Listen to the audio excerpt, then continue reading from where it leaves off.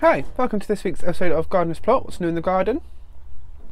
So the plan of action for today is to dig up potatoes, that is if I've got any. I'm not holding my breath, but we'll see what pops up. And then I'm going to try and do a bit of maintenance on the chicken coop today. The gate's still giving me a bit of trouble, so I need to refix the gate. And I'm just going to move a few things around in there, but I'll explain that when we get down to the chickens. So yeah, update on little Squeak here. You're still not forgiving me for Wednesday, but everything went okay.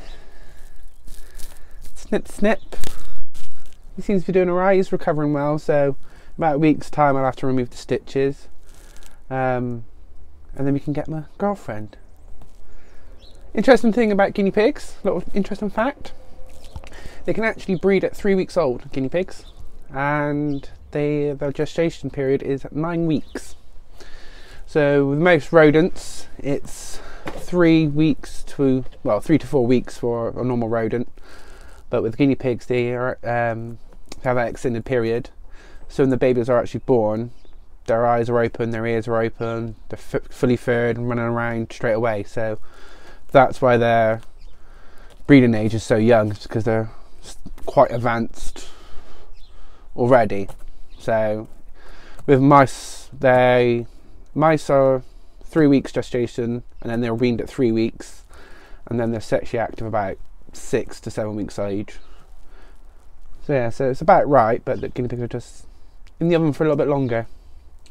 So now that he's had a snip, I'll give him another couple of weeks, and then we'll start looking for a girlfriend for him. Right. Oh, wait. Put your nose up about that, didn't you? Right.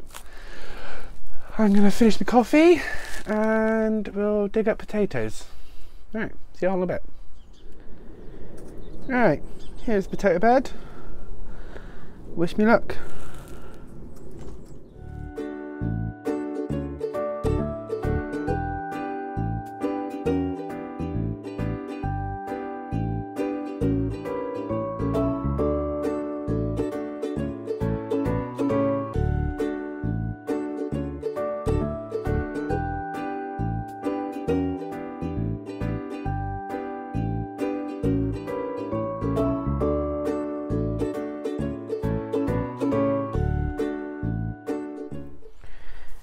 Right, here's my haul.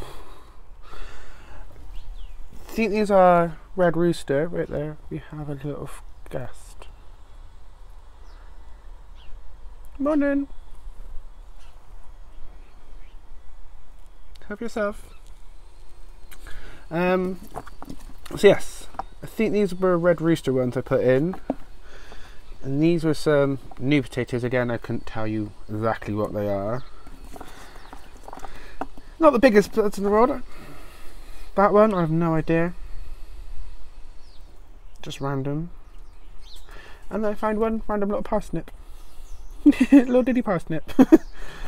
There's a few little ones, like tiny potatoes.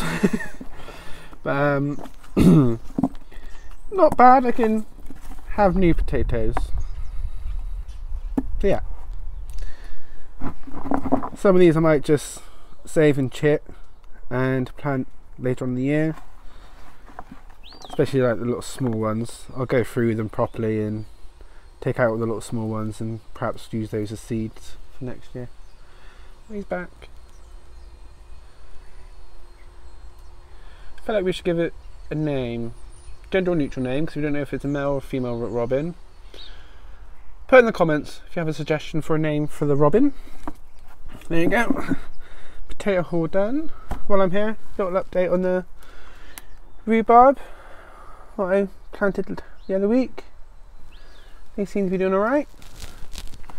This soil is lovely though, because I mulched it and everything. It's full of worms and stuff. That's really good soil there. This is where I'm going to plant more potatoes later on in the year. And I was going to plant radishes, but I think we're due a really cold snap and possibly some snow, so I'm going to hold off, I think, for a couple more weeks, just in case we get a massive snowfall. Right, potatoes done. Alright, do excuse the mess, they are being cleaned out today. They're a little bit overdue. But the plan is to bring that crate out and then move this one to this side and create a double cage so I can bring the rabbits down so I can start planting up Saska's aviary, because as soon as I put anything in there they'll just eat it. But at least this way they've got a nice good run away from the chickens, so they don't have to worry about sort of getting manky with the chickens. And the eventual plan is to actually build the rabbits their own enclosure over there, but I'm kind of waiting on materials to build that, so this is why I'm just going to set this up temporary in here. So yes, busy. That's going to be a bit dirty. Right, let's crack on.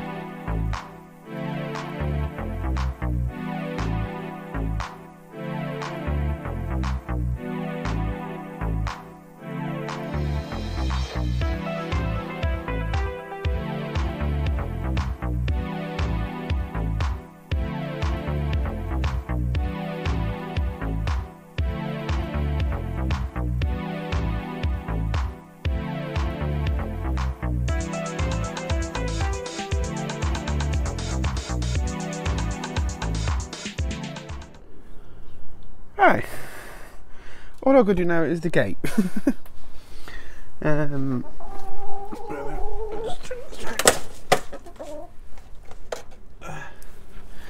So inside the coop they've got various branches that they can perch on and roost.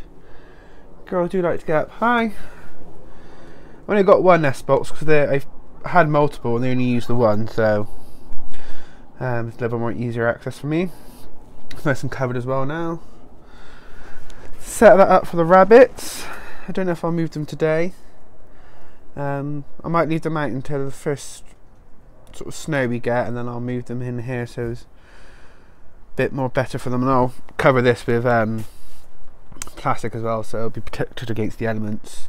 They can have their kennel in there. They've got a little box to dig in if they want, so they've got enough space. A rabbit should be able to hop 3 times in its enclosure, so that should be more than enough for them. And then I can, like I said, build them their big enclosure right there. Right, time to fix the gate, and I think that'll be it for today. There you go, chicken's finally done.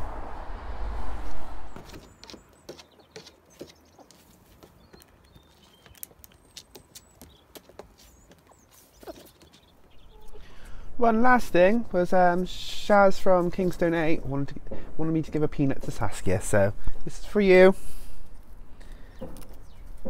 Alright, there you go.